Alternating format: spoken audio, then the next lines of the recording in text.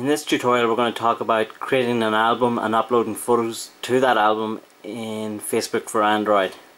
So first things first, in your Facebook you're going to leave your timeline and you're going to go into your own profile page, and once you're there you want to click on photos,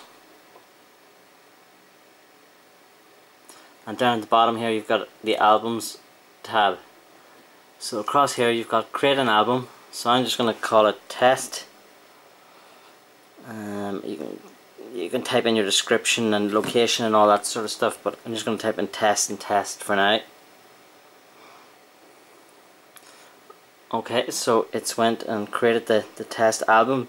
If I go into that album now, I have the option to add photos, so I can put the little tick beside the photos I want to upload, and when I'm done with that I hit this little button and the little pencil in the bottom right, say something about these photos. I'm just going to say test again and post.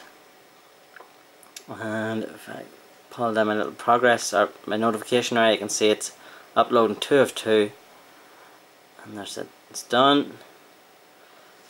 So now when I go into my test album, it has the 2 photos I just uploaded. Alright, thanks for tuning in. I hope you find this video useful.